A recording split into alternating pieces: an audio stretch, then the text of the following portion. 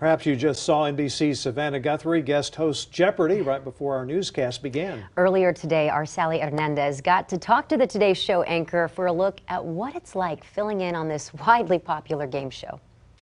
And now, here is if the category is morning news anchors asking tough questions, then the answer is, who is Savannah Guthrie? But even if the Today Show host is used to asking the tough questions, hosting Jeopardy, she tells me, was a totally different experience.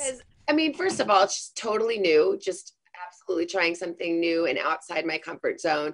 And also because it's a game show, the game has to go on. You can't stop and, in the middle of a contestant's answer and say, oh, I flubbed that, I messed this up. You have to keep the game going so that the game has integrity and you don't throw it all into chaos. So no easy challenge, especially when Alex Trebek hosted the game show so flawlessly for 37 seasons. Just there's a ton of love.